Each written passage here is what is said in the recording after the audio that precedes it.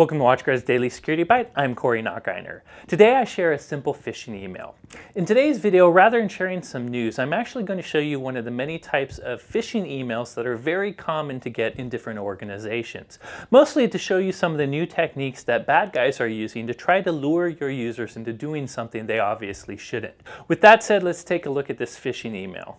Okay, before I start, I just want to point out that I'm doing this in a specially crafted virtual machine made for malware analysis, and I'm protected.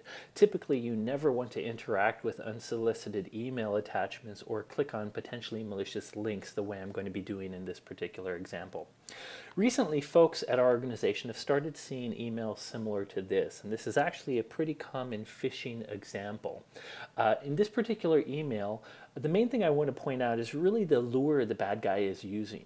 Many users out there use Office 365, and they might use Microsoft Voice capabilities where it can take your voicemail messages and actually email you telling you not only that you have a voicemail message, but perhaps actually attaching that message so you can listen to it. Typically, in my case anyways, these attachments come as WAV files that you can listen to rather than the PDF you see in this email attachment. But in any case, your users are probably used to interacting with these type of Microsoft voicemail messages. So this might be a lure that tricks them to interact more than they normally would.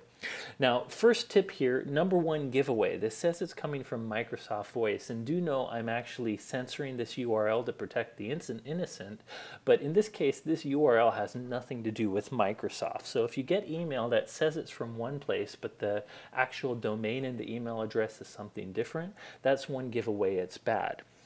In any case, let's go ahead and look at what's attached here. Now, this has a PDF document attached, and in some cases, malicious PDF documents can sometimes be designed to exploit vulnerabilities in an unpatched version of Adobe Reader. That's not the case for this example. In this particular example, this is actually just a benign PDF document.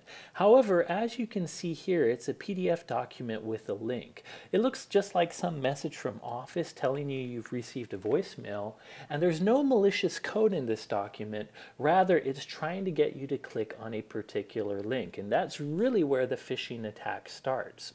Now, I'm going to go ahead and click on this bad link, and you can see I go to a particular site that has nothing to do with the real Office 365. In fact, the good news is this site is old enough that Google's safe browsing already knows that it's a bad site. But for the sake of argument, I'm going to force my browser to it because there could be new sites doing the same thing. Now, when I go to this site, I get a pop-up saying, hey, Office 365 has logged out. To listen to the voicemail, you need to log in again. And you get this page, which obviously looks like a pretty legitimate Office 365 login, asking you for your username and your password. It also asks you for your phone number, which is atypical. But again, tip #2 for your users. A big giveaway here is this particular domain name has nothing to do with Office 365. If you're ever asked to log in a case like this, it's obviously just some bad guy that when you enter whatever credentials you do here, if you clicked on listen to voicemail, they're actually just stealing your credentials. So in any case, that's an example of a very common type of phishing attack. And this is kind of a low technology attack. That PDF email is not using any sort of exploit to take over your system. Now, the good news, by the way, is just like Google Safe Browsing, if you're using our Total Security web blocker, already happens to know that that particular domain is unsafe. We have it categorized as a compromised website. So if you're using web blocker, we wouldn't let your users go to that particular phishing site. Nonetheless, there's brand new phishing sites every day, so you definitely want to train your users what to look for in these emails. They should never interact with suspicious documents or files that are in unsolicited emails. If they do open a document and it asks you to click on a link, they should be even more suspicious.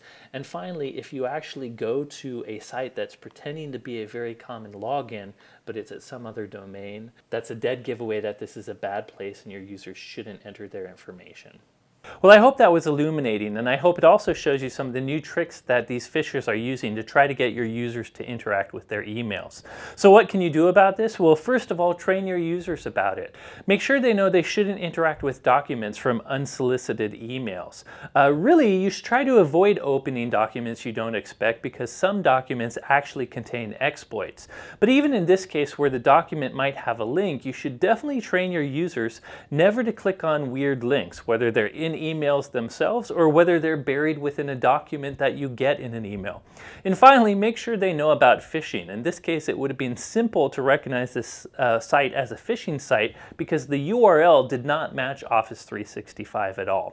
In some cases, technical means can't help you. In this case, that PDF document was relatively benign. It's not until your user goes to this particular link and enters his credentials that there's any problem.